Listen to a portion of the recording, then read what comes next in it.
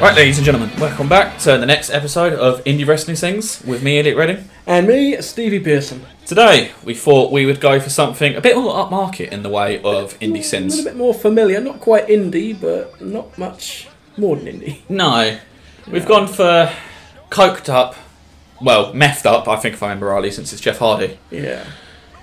Versus Sting at Victory Road. Where we all know this match, but let's give it a watch anyway, because, well, we thought it'd be a bit better than watching something that's got less than 10 people in the crowd. Yeah. Right, here we go. How many paid members in the crowd for a TNA show? Yes. 3, 2, 1. Okay, it's on. Skinny Ball Rash with a full head of hair. Skinny Ball Rasher, who doesn't look like Mr. Mackey from South Park. See, I didn't realise that he had his own money in TNA. I wonder if he got it out before he left for WWE. I wouldn't have thought. And the awful, Enigma belt at the time. That is ugly as shit. Yeah. Seriously.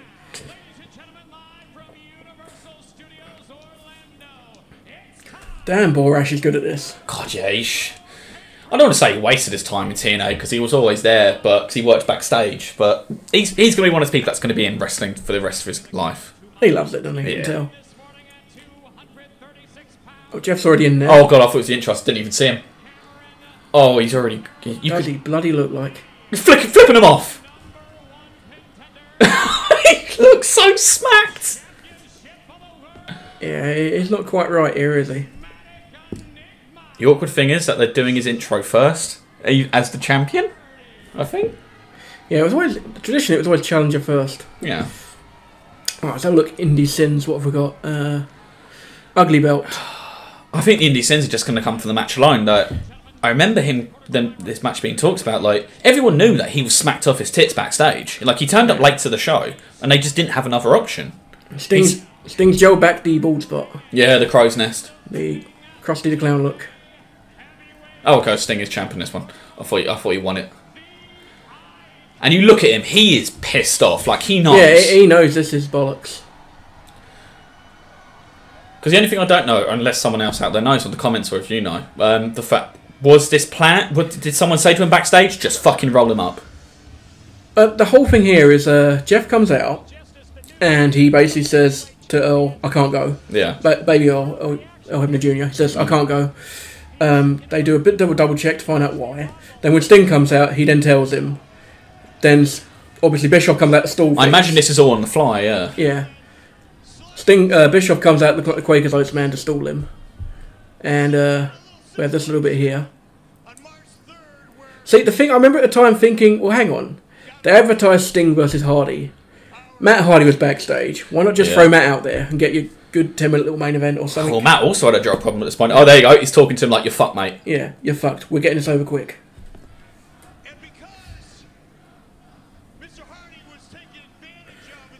So they're trying to say because he's been taken advantage of, that's why he's not with it.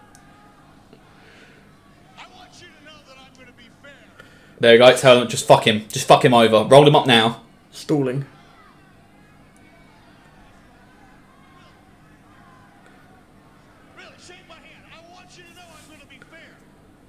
He is fair. Just fuck it. Yeah, he's fucked up. Don't do it. Just roll him up. He's very fair. Look at that hair. Oh god, yeah. Bischoff always had great hair. Let's be honest. He did. Yeah. You know, that's the only great genetics. Yeah. Yeah.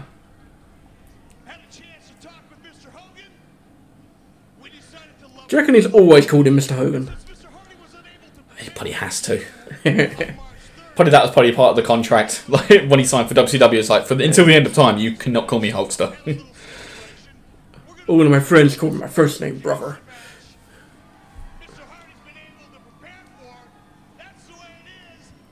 Oh, Bischoff's down. Storyline wise, I can't actually figure out why he's down.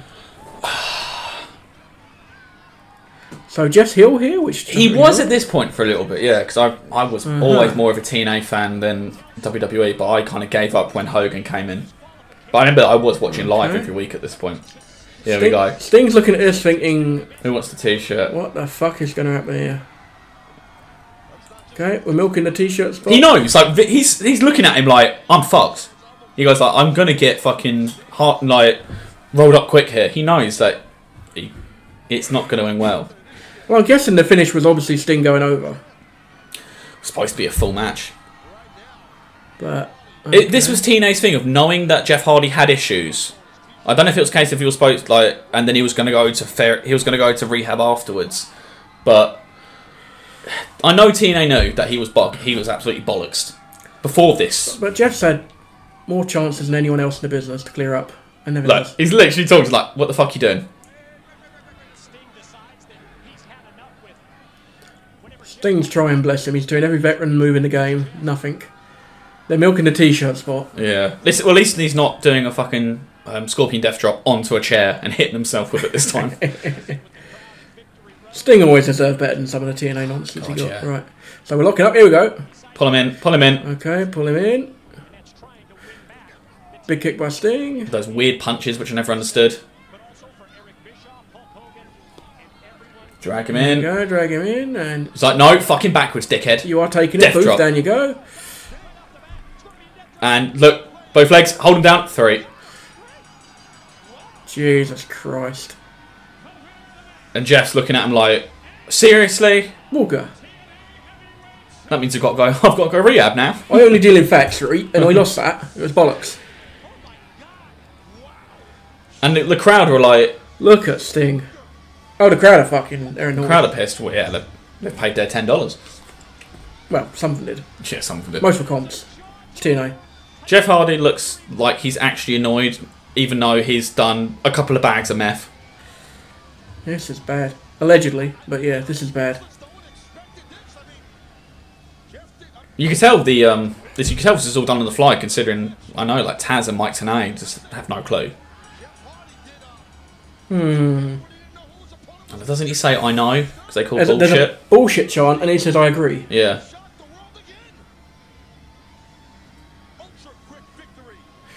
Bless him, Taz is trying. Yeah. Underrated Taz on commentary. Yes.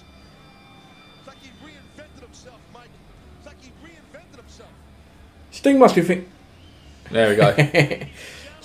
Sting must think, what did I fucking put my face paint on? Yeah, there's no point. Jeez. Like, you know that was the point where Sting was just like, I'm just going to give up being a Christian. I need to drink off this. I need to do a bit of something myself to fucking cheer myself up after that one. Yeah, that was not good. Thankfully, Jeff, well, you could say thankfully, but fuck, he's gone to rehab. Like, he'd gone to rehab after this. He'd gone to rehab when he went back to WWE.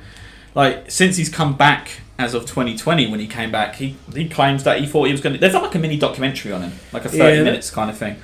They must have always been in the red with Jeff for the amount of times they sent him to rehab.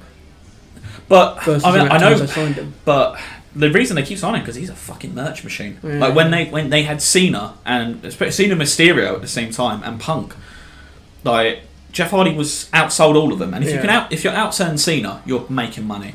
Yeah, there's something in it. Well, anyway, that was. Well, this was a bit of a cheating episode for Indie Sins because it wasn't fucking indie, but it was probably worse than an indie match. It is now. It is an indie now. Let's be honest. Yeah. Indie TV mind, but still, yeah, that wasn't good. I don't think he would be around for much longer after this match, Jeff Hardy. No. Obviously, he would have. I think after this is when he comes back and then may have teamed up with his brother because we're still a while off from the Broken Hardys. Yeah. Next week, Giant Haystacks. Oh God, don't tempt it. Right, until next time. I've been Stevie Pearson. I've been Elliot Redding.